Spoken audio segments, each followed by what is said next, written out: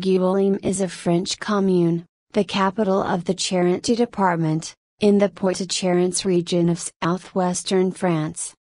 The inhabitants of the commune are known as Angoumoisins or Angoumoisines. Located on a plateau overlooking a meander of the Charente River, the city is nicknamed the Balcony of the Southwest. The city proper's population is a little less than 50,000, but it is the center of an urban area of 110,000 people extending more than 15 kilometers, 9.3 miles, from east to west. Formerly the capital of Angoumois in the Ancien Régime, Angoulême was a fortified town for a long time and was highly coveted due to its position at the center of many roads important to communication, so therefore suffered many sieges. From its tumultuous past, the city, perched on a rocky spur, inherited a large historical, religious, and urban heritage which attracts a lot of tourists. Nowadays Angoulême is at the center of an agglomeration which is one of the most industrialized regions between Loire and Garonne. The paper industry was established in the 16th century, a foundry and electromechanical engineering developed more recently. It is also a commercial and administrative city with its own University of Technology and a vibrant cultural life. This life is dominated by the famous Angoulême International Comics Festival that contributes substantially to the international renown of the city.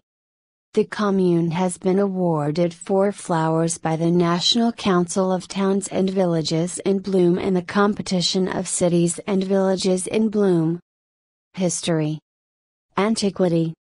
The history of the city is not very well known before the Roman period. It is simply known that the plateau was occupied by an oppidum, traces of which were found during excavations in the Saint Martial Cemetery 24, under the name Iquilisma. Its currency was limavis. The town was not located on major roads and was considered by the poet Ausonius as a small town.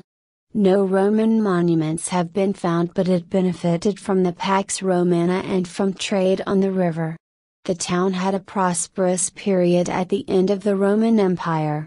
The rocky promontory overlooking the Charente 80 meters, 260 feet, high and over the Angoumoisins 60 meters, 200 feet, high formed a strategic position. It was raised to the rank of capital of civitas, at the end of the 3rd or 4th centuries, and the first fortress dates from the end of the Roman Empire. The rampart called Baz Empire, which surrounds 27 hectares of land, was maintained until the 13th century. The network of Roman roads were then reorganized to link the town with the surrounding cities of Bordeaux, Saintes, Poitiers, Limoges, and Périgueux. The city of Haute Empire remained unknown for a long time. Recent excavations have provided details on the power of the Roman city. A well dug in an early era shows that the water table was very high. A large thermal spa complex was found under the courthouse, which is usually related to water supply through an aqueduct. The first bishop of Angoulême was Saint Austin of Angoulême in the 3rd century.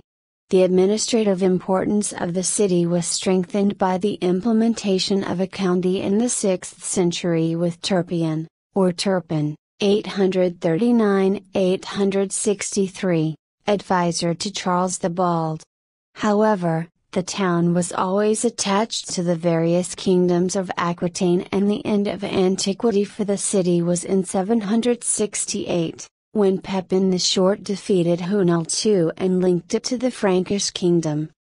Middle Ages.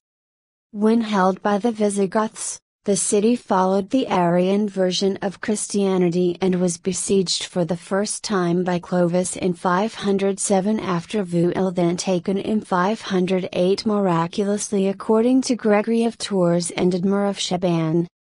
During the battle, however, Clovis was seriously wounded in the leg, probably a fracture. The fact is reported by tradition, and on a wall of a tower from the 2nd century a leg is carved called the Leg of Clovis. During his stay in Angoulême, after putting the garrison to the sword, Clovis pulled down the old Visigothic cathedral dedicated to Saint Saturnin to build a new one bearing the name of Saint Pierre. All that remains of the original building are 2 carved marble capitals that frame the Bay of the Axis in the apse of the present cathedral. In the 7th century Saint Cyberd stayed secluded in a cave beneath the extension to the north wall of Angoulême called Green Garden, which caused the creation of the first abbey, the Abbey of Saint Cyberd, then created the first abbey for women, the Abbey of Saint Ossen, where the tomb of the first bishop of the city is located. In 848 Angoulême was sacked by the Viking chief Haystein. In 896 or 930 the city suffered another attack from invading Vikings, but this time the Vikings faced an effective resistance. Guillaume I, 3rd Count of Angoulême, at the head of his troops made them surrender in a decisive battle. During this engagement, he split open to the Wastonius, the Norman chief, with a massive blow together with his helmet and breastplate. It was this feat that earned him the name Taillefer, which was borne by all his descendants until Isabella of Angoulême, who was also known as Isabel Taillefer, the wife of King John of England. The title was withdrawn from the descendants on more than one occasion by Richard Coeur de Lion, then the title passed to King John of England at the time of his marriage to Isabella of Angoulême, daughter of Count Aymer of Angoulême. After becoming a widow, Isabella subsequently married Hugh X of Lusignan in 1220, and the title was passed to the Lusignan family, Counts of Marche. On the death of Hugh XIII in 1302 without issue, the county of Angoulême passed his possessions to the Crown of France. In 1236 Jewish communities in Anjou and Poitou, particularly Bordeaux and Angoulême, were attacked by crusaders. 500 Jews chose conversion and over 3,000 were massacred. Pope Gregory IX, who originally had called the crusade, was outraged about this brutality and criticized the clergy for not preventing it. From the 10th to the 13th centuries the Counts of Angoulême, the Taillefer, then the Lusignan strengthened the defenses of the city and widened it to encompass the district of Saint Martial. In 1110, Bishop Gerard II ordered the construction of the present cathedral. The Commune Charter. On May 18, 1204 a charter was signed by King John of England to make official the creation of the Commune of Angoulême. The king grants to residents of Angoulême to keep the freedoms and customs of their fair city and defend their possessions and rights. The city celebrated their 800th anniversary throughout 2004. The 100 Years' War. In 1360 the city, like all of Angoumois, passed into the hands of the Plantagenet English with the Treaty of Bretagne. From 16 to October 22, 1361, John Chandos, Lieutenant of King Edward III of England and the Constable of Aquitaine responsible for implementing the treaty particularly in Angoumois, took possession of the city, its castles, and the mostier, monastery, of Saint Pierre. He received oaths of allegiance to the King of England from the main personalities of the city. The English were, however, expelled in 1373 by the troops of Charles V, who granted the town numerous privileges. The county of Angoulême was given to Louis d'Orleans, who was the brother of King Charles VI in 1394, and it then passed to his son Jean d'Orleans, 1400 to 1467, the grandfather of Marguerite d'Angoulême and François I. The good Count Jean of Angoulême greatly expanded the county castle after his return from English captivity in the middle of the 15th century. The Modern Era. Angoulême, the seat of the county of Angoumois, succeeded to a branch of the family of Valois from which came François I, King of France from 1515 to 1547, who was born in Cognac in 1494. In 1524 the Italian navigator Giovanni di Averina returned from the Indies.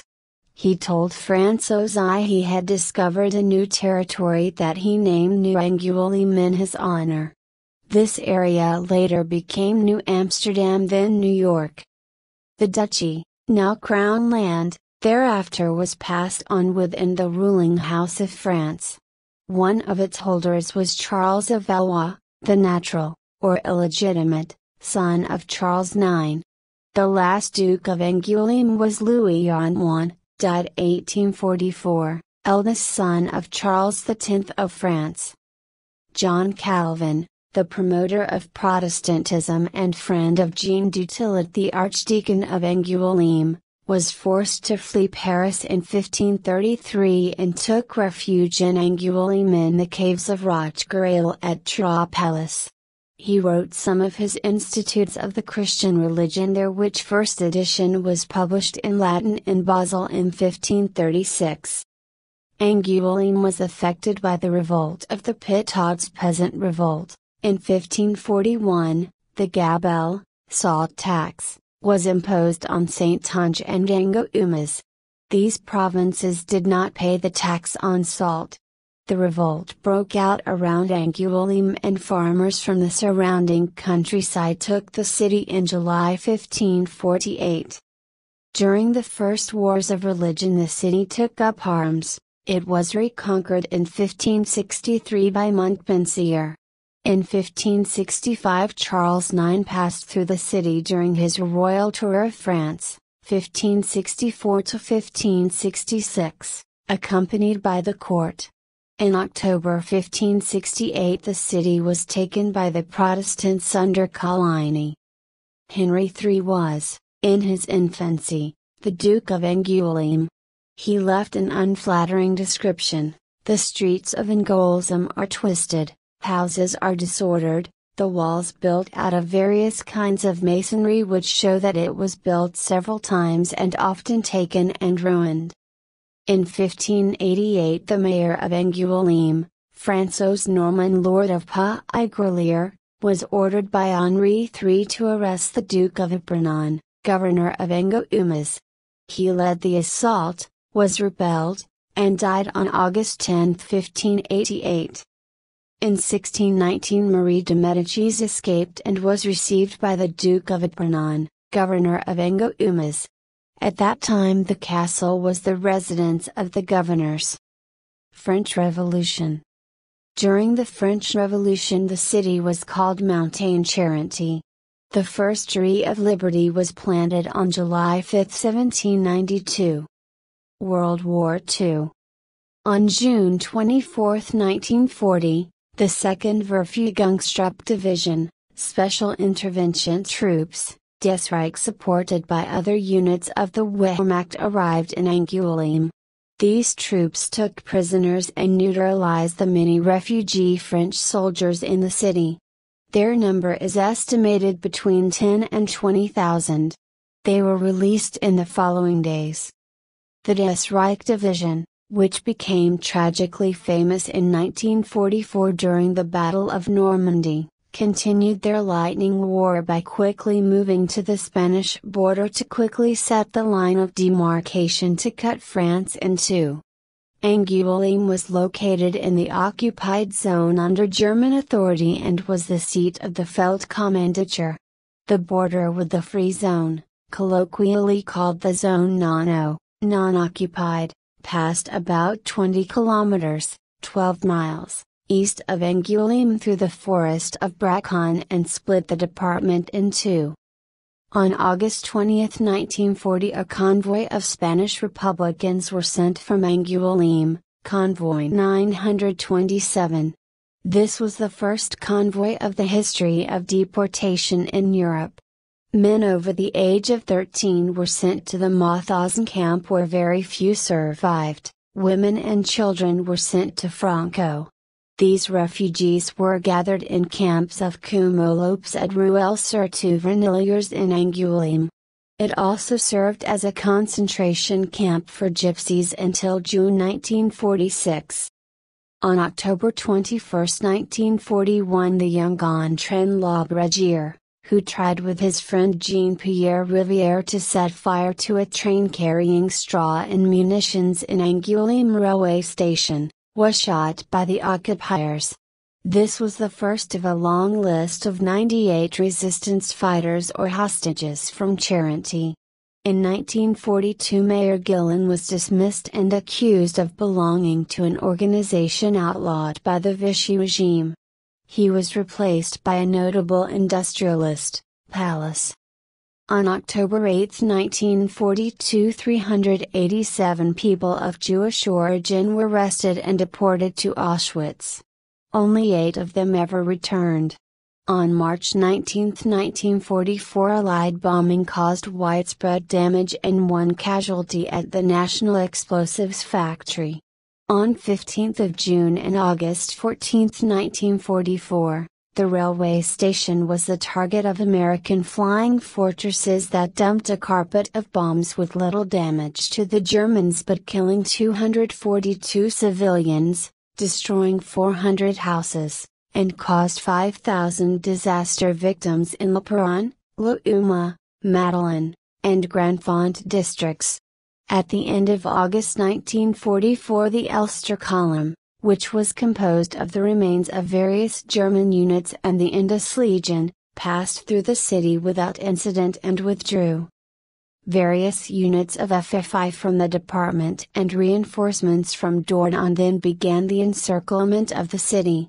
On the evening of 31st of August, an attack was launched, putting to flight the remnants of the German garrison.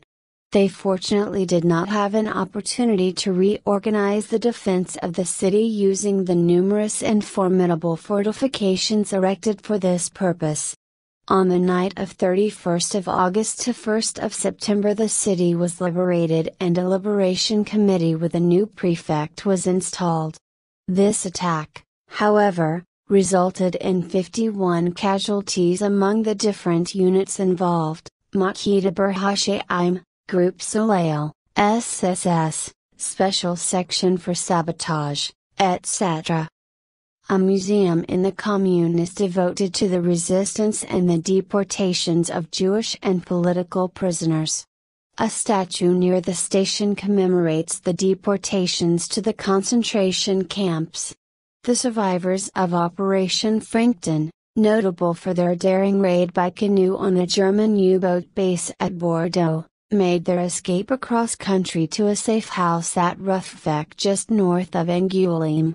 This is now the site of a shop featuring British goods. The monument to the resistance is in Chasseneuil to the east. Post-war history. After the war, the city underwent a major expansion of its suburbs. First Grand Font and Bel Air, following the MRU reconstruction program for war damage of the area around the station, which was bombed in 1944. Then in the 1960s the districts of Basse, Zac, and the Grand Gare were built, and then there was the creation of priority urban zones, SUPs, at Ma campaign in the 1970s. Gradually industries moved into more spacious industrial zones created in the peripheral communes between 1959 and 1975. Silacrabian, 1959. Les Agriers, 1964. Scene number 3, Gontpontver and Lizaldespagnac, 1967. Norsk, early 1970s. Coombe at Saint-Rieux, 1980. Urbanization also affected the peripheral communes with housing estates at Soix and Ruelle-sur-Touver, and the agglomeration became one of the largest cities in the southwest. In 1972, the city signed a pilot city contract with the state, Datar, represented by Albin Gelanden, which allowed the city to make large-scale public works, for example the small ring road, Bridge and Rue Saint-Antoine, Boulevard Bretagne, Tunnel of Gating, penetrating Ma Campagne and called the way to Europe, the Zips at Ma Campagne, the Saint Martial Town Centre, underground parking at Bouilade and Saint Martial, Montoisier indoor swimming pools at Ma Campagne, a pedestrianised street, a one-way traffic plan with computerized management of traffic lights. Angoulême is one of the first cities in France with Bordeaux which has the Gertrude computerized system called Philibert in Angoulême, STGA urban transport, 10 routes with flexible buses, development of Bouilade Square, Conservatory of Music. In 1989 after defeat in the municipal elections, the PS deputy mayor, Jean-Michel Bautron left a hole of 164 million francs in the finances of the city and a debt of 1.2 billion francs. This deficit has burdened the finances of the city and long served as justification for the non-involvement in the completion of public works.